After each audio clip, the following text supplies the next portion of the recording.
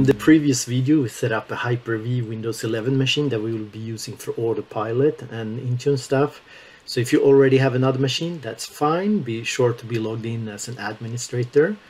So we will need the hardware ID of this machine. It's going to be a file in a CSV format, and then we will import that into Devices, Windows, Windows Enrollment, and Devices. Here are all the Autopilot. We're going to import it. They show up here.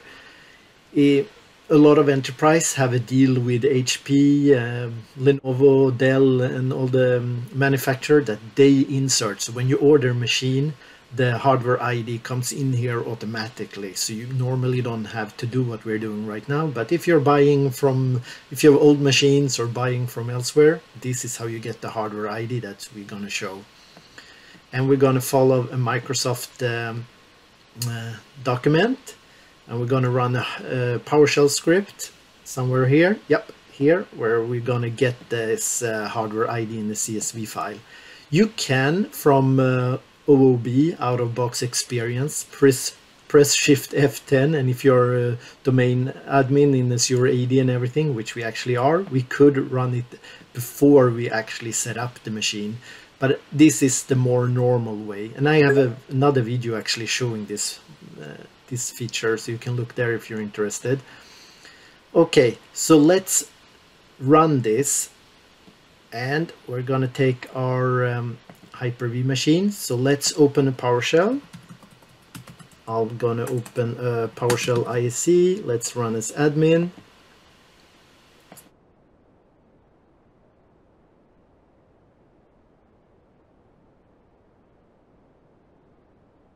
And click on the little down here, and then we can type everything here.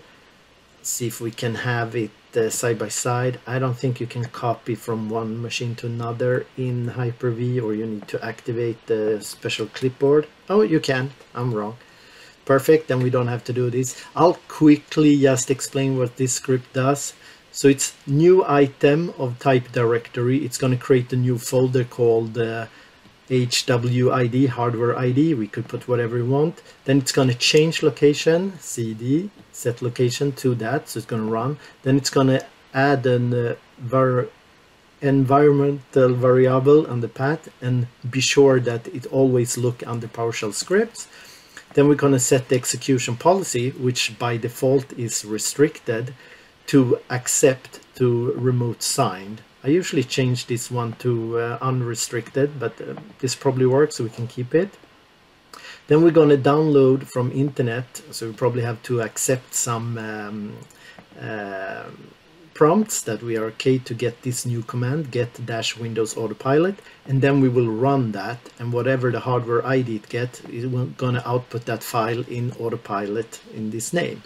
So we could put any name we want here. I could call this one GBN, it doesn't really matter. Let me do that, GBN, and here I could call this hardware ID GBN, but oh, I would prefer dash GBN, but I have to do so here as well, GBN, and let's run this. So we click here, see how it goes. So is it okay to run? I'm going to say yes to all. Now it have created this. Let's see, yes to this one. So now it's going to get the script. We're probably on line 5 or something. Yeah. And then on line 6 it's actually going to do it. So we already have our new folder. I'll say yes to all here as well. Oh, there we got it. So hopefully if I open Explorer here on this machine and I go to this PC, see, it should be the HWID GBN. And here is our CSV file. So this is the file that we want. So now we could either we do it from this machine and upload. That's actually probably to prefer. Or we could copy this one and upload on my other machine. But let's do it here. To endpoint.microsoft.com. It'll ask me to log in. And at this point, this machine, it doesn't know which organization, so I will have to put John at Brents.cloud, and then it's going to take to my our branding that we had. We see already green, it's downloading the background, and now I just need to put my password. Correct password now. It is. Well, save it. We're going to reset this machine. I skip for now. I said in the last video, probably set it up. Let's do it in the next video.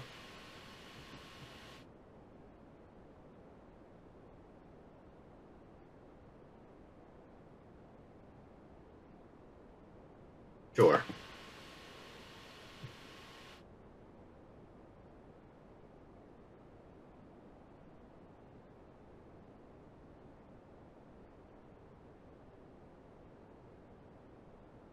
Perfect. So now we will import the hardware ID. We have the file locally on this machine. I'm logged in with the admin in Intune, so I have the permission. So let's go devices.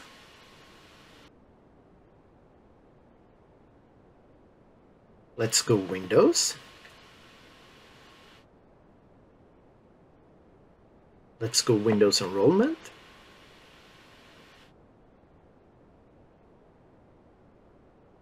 Let's scroll down to Devices, Manage Windows Autopilot Devices. And here we're going to import our CSV file we just created. So we're going to browse it. And we know it's on the root of C. I renamed it. Normally for you might be HWID. I did a -GBN just to prove that it's not hardcoded. It doesn't have to be that name. It's just one shows. And here we have the CSV file. So then they will see that format is correctly, and we're going to import it. And that's going to take a little while, but we are more or less done. We could look at the CSV file in Notepad and just see the look of it.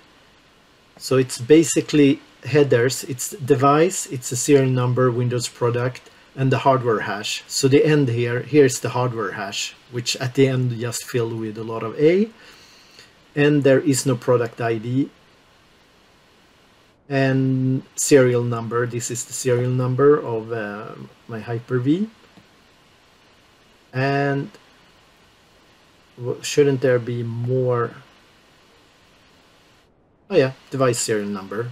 It's only 3 items. Device serial number, this one. Windows product ID, nothing. Oh, nothing between the comma here.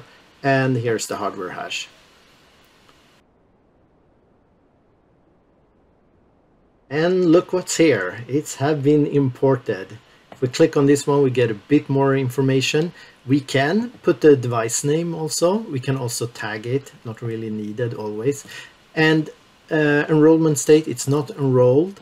And there is no assigned profile. That means that the hardware ID is, hardware hash is known here.